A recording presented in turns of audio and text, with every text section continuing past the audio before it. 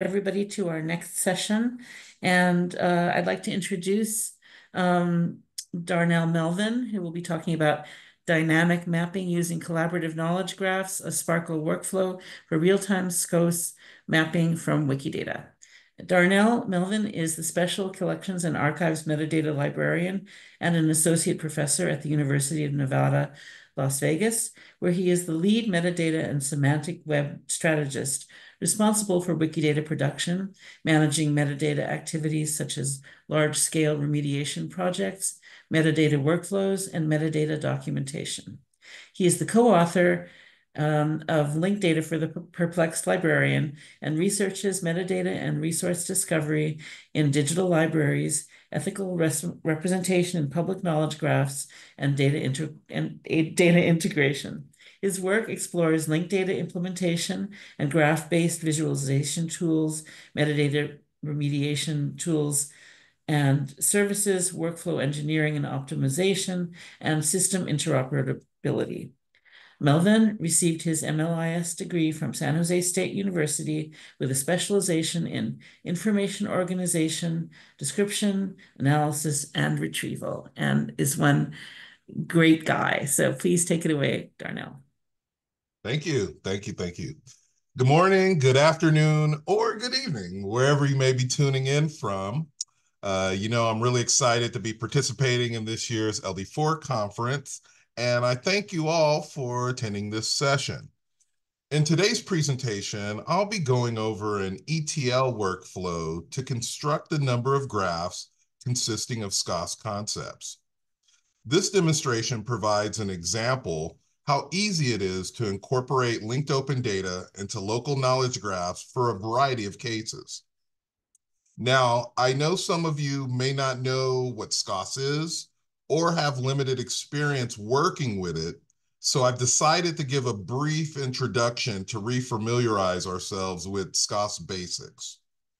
Will introduce the CSV to RDF converter, a lightweight Python program I wrote which converts Wikidata results from a live SPARQL query and transforms them into an RDF file serialized in the NT file format. This open source middleware program is essential to the workflow. Afterwards, we'll pivot towards a live demonstration using SPARQL CONSTRUCT statements to transform our Wikidata into a number of mappings relevant to the cultural heritage community. And finally, we'll conclude by demoing the workflow. So before we dive in, I should probably tell you the backstory on how the workflow came to be. So in December 23, I started to investigate triple stores for a number of reasons, including the desire to launch a public SPARQL endpoint consisting of UNLV special collections linked data, to set up a semantic database to build out new linked data products and services, and to experiment with data models for bibliographic description, such as BibFrame, IFLA LRM, or SciDoc. And at the same time, I began looking for cultural heritage projects that incorporated Wikidata or Wikibase. And what I found so far is that these projects typically fall under a few themes. They include Wikidata integration into library catalogs, Wikidata integration into digital collections or digital asset management systems, graph visualizations powered by Wikidata, and map visualizations powered by Wikidata. Here's the first example I found incorporating Wikidata into the library catalog.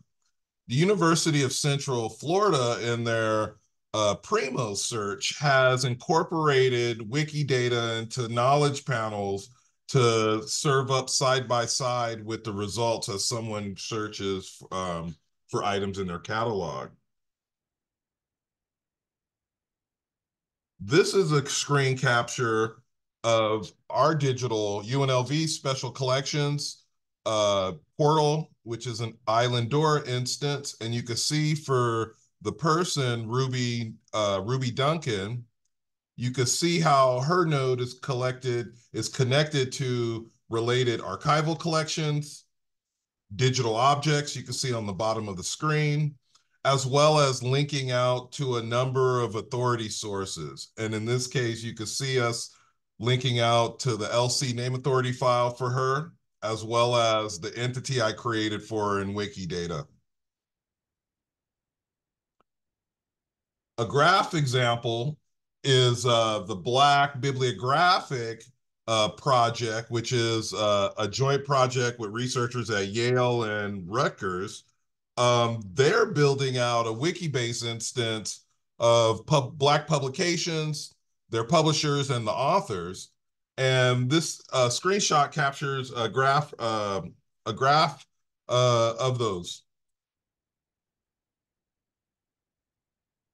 An example of map visualizations powered by Wikidata. This is a screenshot of the WikiFrame visual graph, a program I co-developed, where we've incorporated the OpenStreetMaps to visualize and plot items from Wikidata. And as you can see in this results, there's a map filter to the right-hand pane where you can facet filter by the P31 value.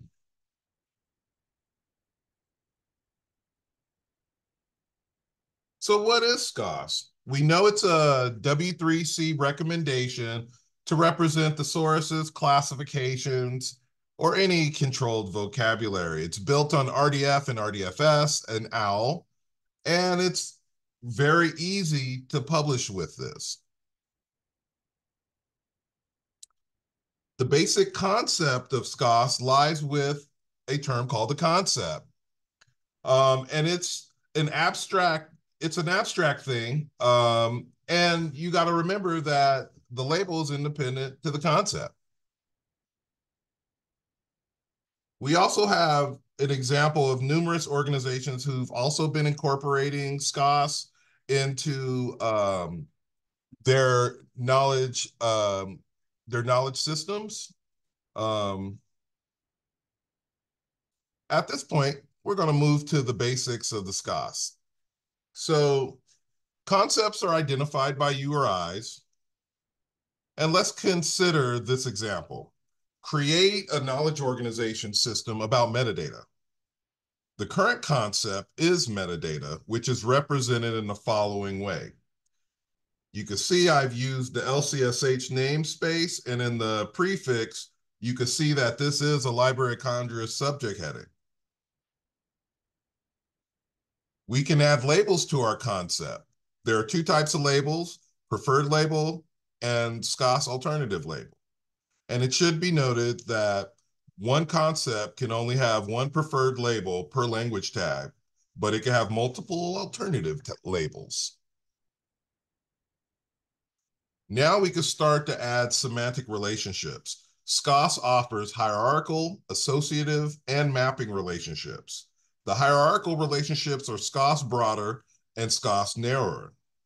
For example, the concept information organization is broader than the concept metadata. Likewise, the concept linked data is narrower than the concept metadata. SKOS has one associative relationship, SKOS related, which is used to assert a relationship between two concepts. For example, the concept uniform resource identifier is related to linked data.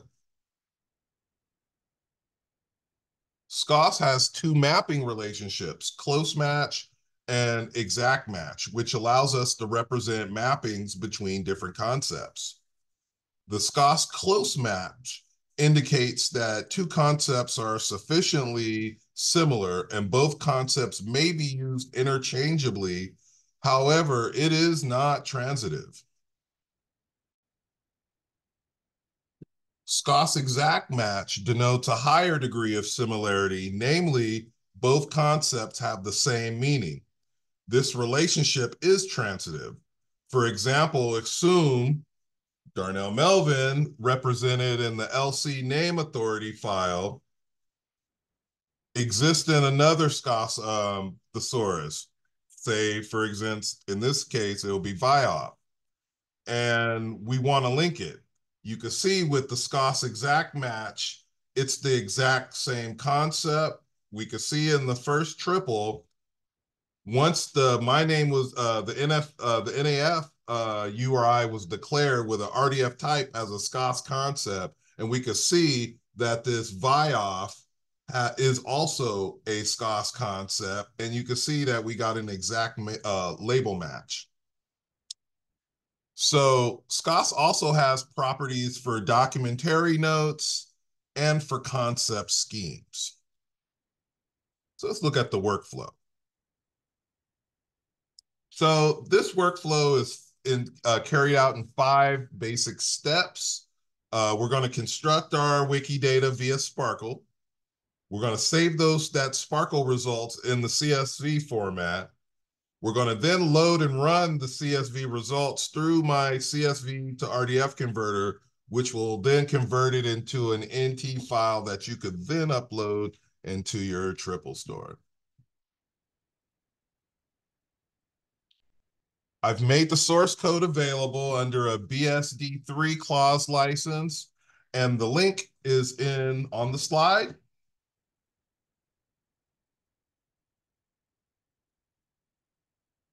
And now we're going to move over to our demonstration.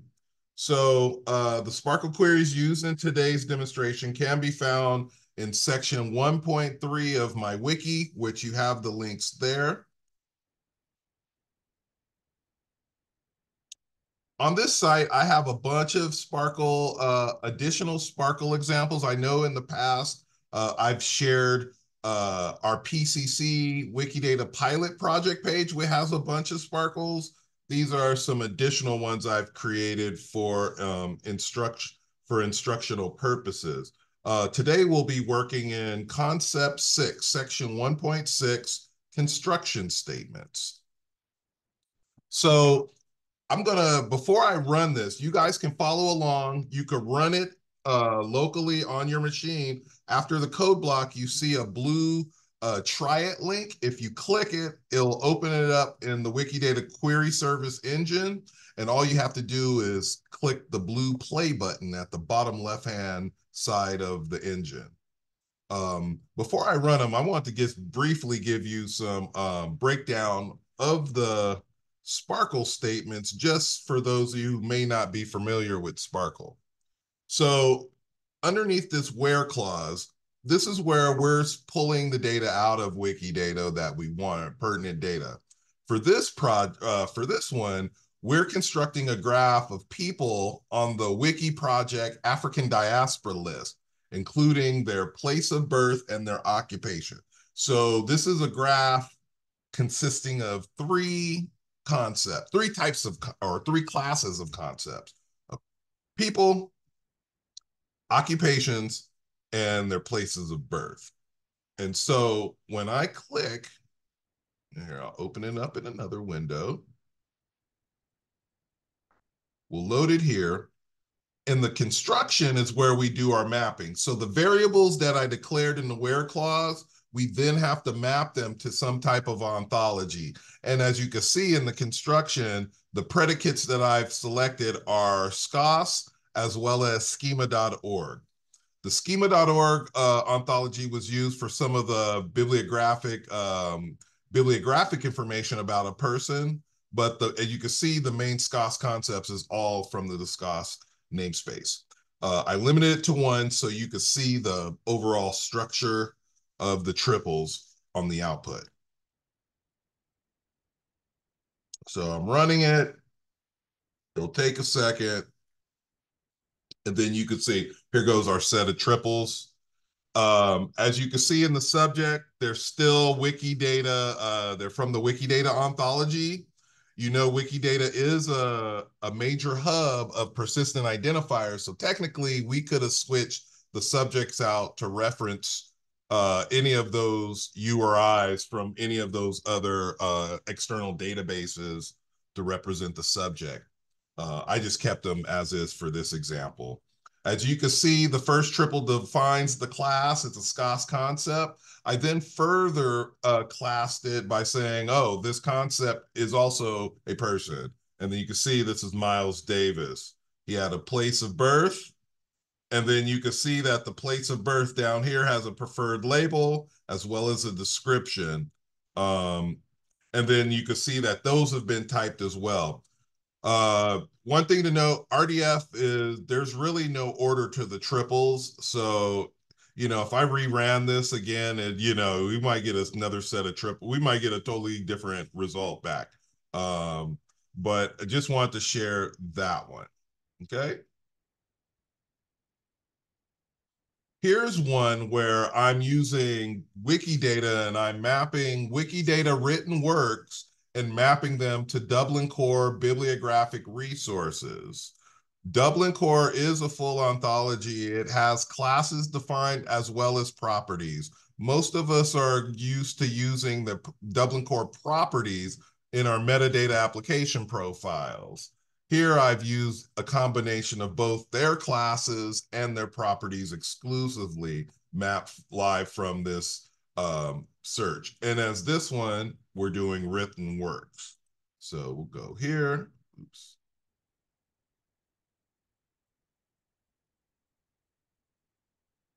Run it. And here goes the Dublin core. You can see the bibliographic resource, the titles using their language tags and their descriptions and subjects. For our subject, you can see I've typed it as a Dublin core linguistic system. And then it also has its own title, but also this bibliographic resource has a version. So this is how I'm like doing almost like a one-to-one mapping from say like a bib frame work in an instance to connecting two different Dublin core bibliographic resources. So this work, written work, has a version, and then this version has been typed as a bibliographic resource, but you can see this version has a format. It's printed book, it has an issuance, it has a date issued, and it also has a publisher, which has been typed as an agent. The instance also has oh, that's the work. So the work also has a creator, and it's also been typed as an agent as well. And as you can see, this is what the Dublin core, what the shape would look like in a graph. It's not pretty because I'm not coloring it, and labels are not displayed, but in the engine it's dynamic. So if you click on it, you could get your additional data, but you can see how the shape of this graph is forming out in Dublin core. Okay, let's go back.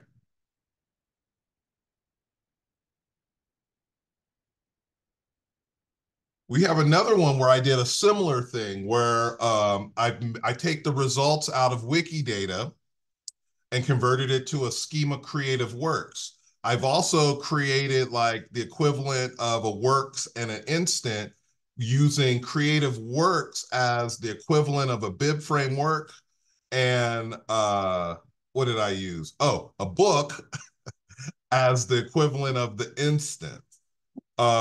In this one, I also pulled back other URIs and resolved them to create URIs. For this case, for the works, I've used OCLC entity identifiers, and then I resolved those back. For the instance, I use a OCLC control number to represent the instance. And then I did the same thing with, the names. So I used Library of Congress identifiers to pull back and resolve URIs for the agent. So when we click this one,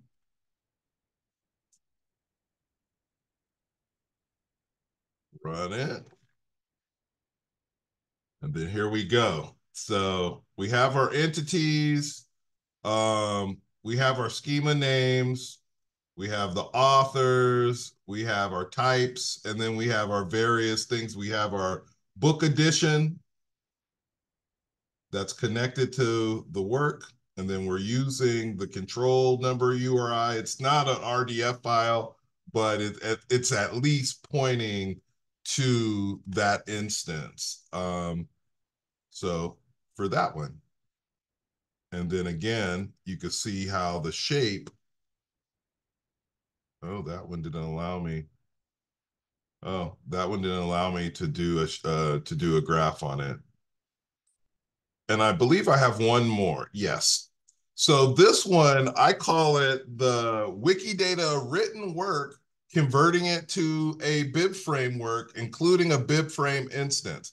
This isn't a full bib frame record, but I call it a bib frame fragment that you could start with. Um, as you can see in the graph, there's a lot of blank nodes that corresponds to the blank nodes in your bib frame records. Um, when we look here, let's see.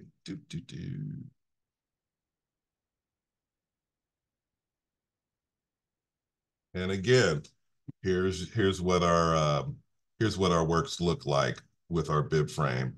You see we use the bib frame ontology as well as the bib frame LC extensions to represent this data, but this is straight out of Wikidata. Okay. So to see how this workflow really works out, I'm gonna go back and we'll just say we'll throw in here. I'll throw in the first example. So when we go here, I'm gonna get rid of the one example, and I want all the triples. So take a second to run it.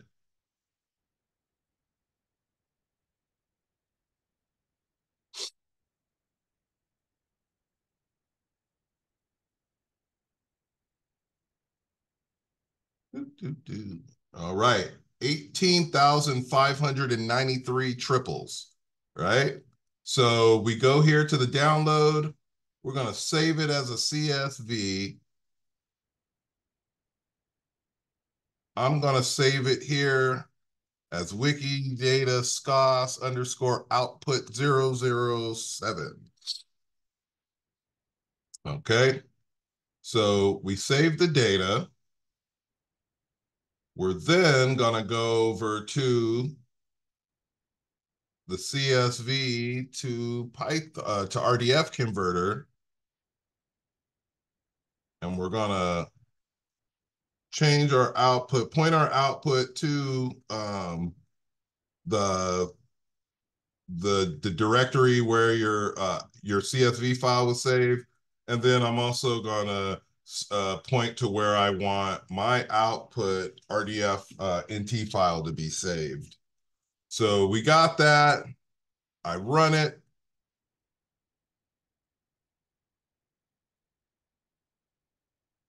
And it's ran. And then I go to, oops, let's go. We go to the triple store. You can see I have an empty one that says SKOS demo. There is 78 inferred triples in there. And that's mainly the this graph database is built with default SKOS, RDF, and RDFS already pre-mapped in there. So I assume those are just the SKOS, RDF, OWL, and RDFS stuff. So we'll go here and import our just created RDF file that came out of the CSV to RDF converter. SKOS demo, output. There it goes. NT file right there. Import. I'm gonna put it in the default graph. If you wanted to put it in a name graph, you totally could.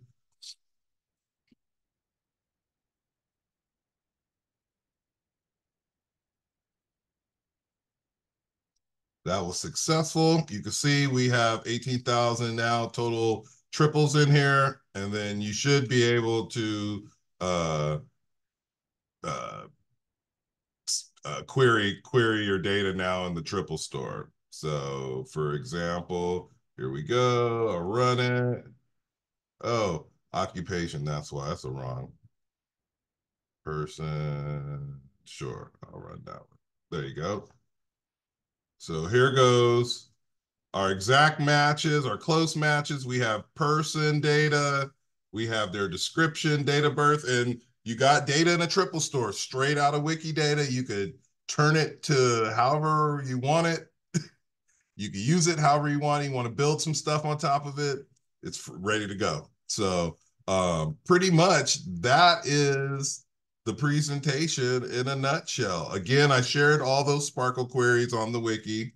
And if you guys want to get in touch with me, you're more than welcome to reach out. I'm always looking for people to collaborate with on potential projects, and, try to work as a community to build out some things. So thank you. Thanks so much, Darnell. That was great. It was like watching a magic show. Um, um, do people have questions or comments or ideas for collaboration?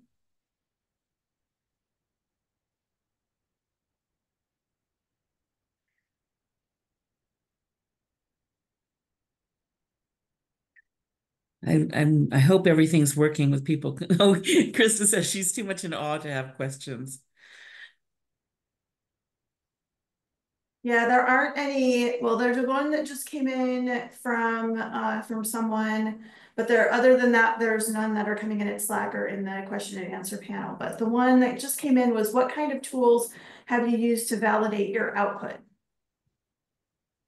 Yeah, well, the output, it just depends. So, for me, as you can see in my demonstration, I mainly did, it was like an entity extraction. So I didn't pull all the possible triples I could have out of there.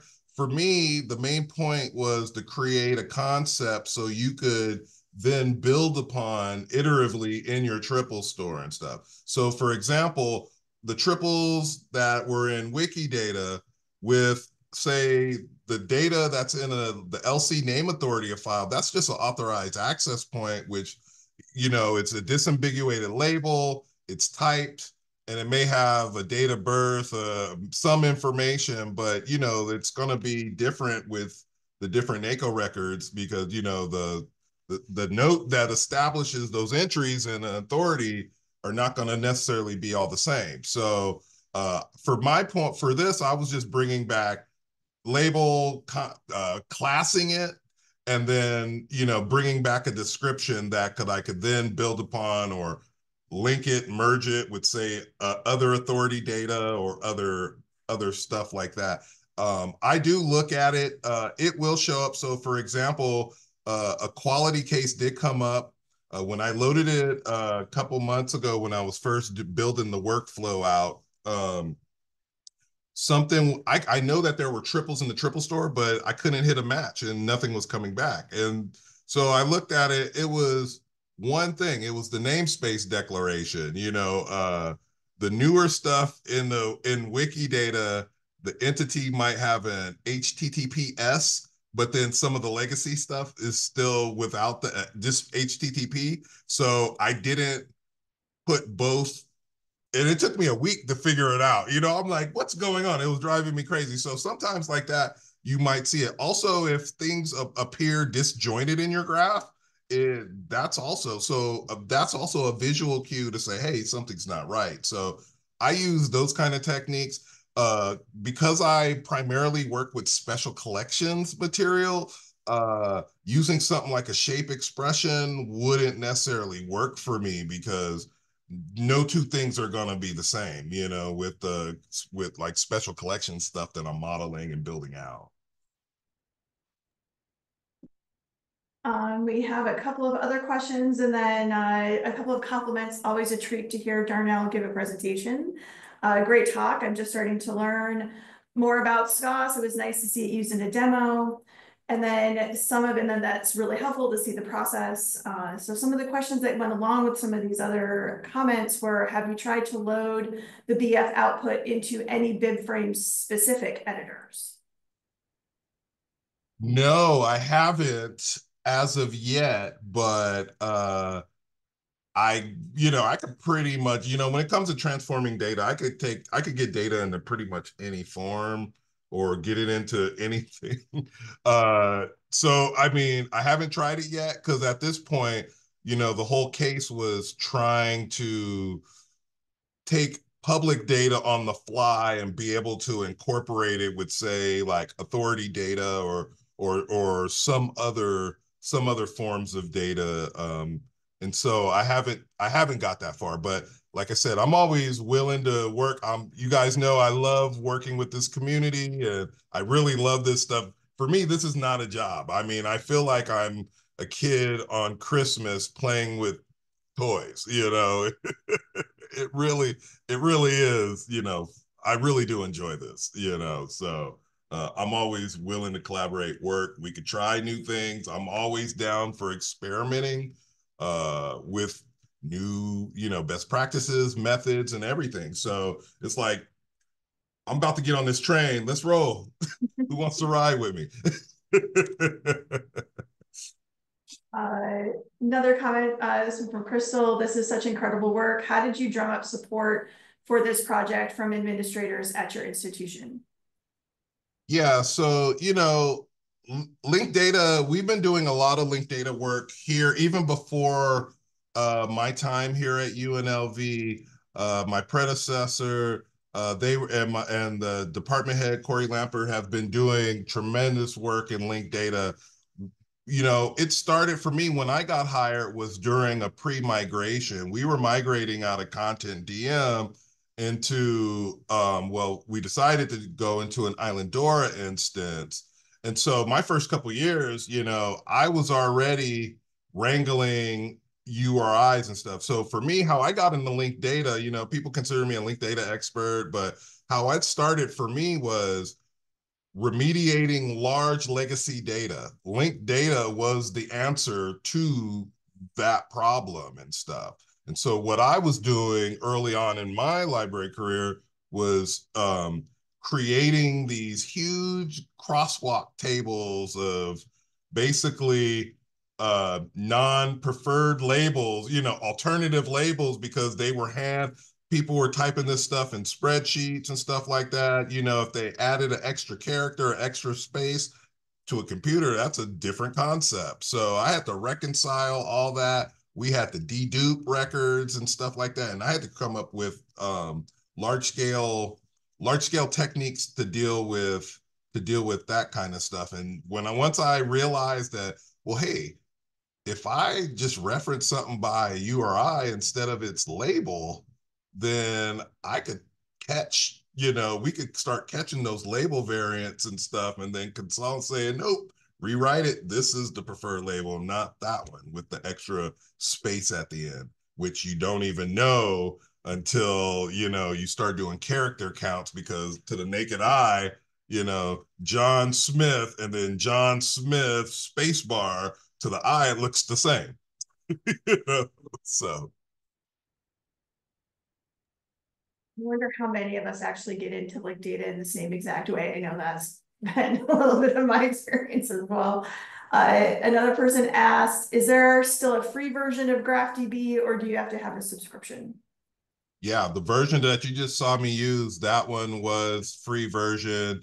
There's still the limitation, I believe, is the plugins and stuff. Like, I can't plug in Elasticsearch into this triple store. I think I could do Lucian and maybe a Solar Index, but that's pretty much what's limiting from the enterprise and the free version. And for my case, you know, I'm playing with data to look at and analyze the structure, you know. And like for me, I loaded this triple stores because I wanted to look at BibFrame. You know, people talk about BibFrame, but how many people are actually querying a graph of BibFrame records? Not too many people are doing it. We might be able to look it up and say like the shared VDE portal, but I don't know too many people who are querying raw Wikiframe hubs works instances, you know, or items, you know.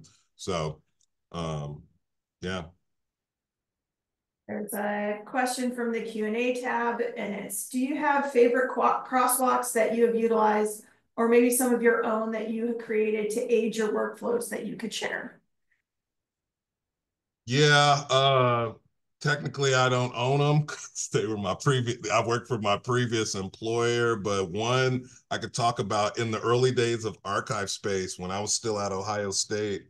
Um, they were an early adopter of archive space, and archive space was so bad at the time that Ohio State decided to go back into Archivist Toolkit, and so I had to write XSLT transformations to convert that data to go into Archivist Toolkit. I've also wrote transformations to go out of, oh God, what was it? Past Perfect, which was a museum management software to go into archive space. I mean, I've done them. I've worked with all of it. You know, I started my library career as a MARC cataloger and stuff, but quickly on, you know, I was being asked to not do cataloging, which I'm a pretty good cataloger, but I've been asked to work more on transforming legacy data and integrating it into new types of systems and stuff. And honestly, that really opened up a broader skill set. It's like I almost had to learn how to become a developer and a cataloger to to be able to do and pull off some of these kinds of things that I've been asked to do. Will you be sharing your slides? That's my own question. Yeah, the slides are in the scheduler, so you could get them there. But also, just for future reference, all my presentation slides and links to videos are in Open Science Framework, so you can look for me there. You'll be able to find all my previous stuff there. Also, you might want to you can look me up in Wikidata. I don't think everything's there, but that if you infer, there's an infer engine on the bottom of Wikidata. If you look at a Wikidata item, I don't know if it's a plugin or not, but if you run it, you'll see like works and stuff that I'm associated with. And then also there was a third one too. You could always, if you want to look me up in Orchid, I always put my stuff is pretty much updated there. So I try to keep, all my, intellectual works and stuff like that all, updated and connected because, we're living in that linked data world. Let's connect it, you know.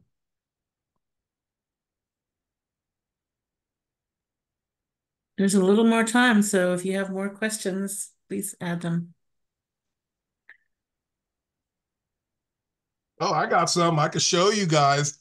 It's kind of funny. I was so excited. This is what happened. So I was so excited preparing for this presentation, and I was marking up the examples. Here, let me go back into screen share mode real quick.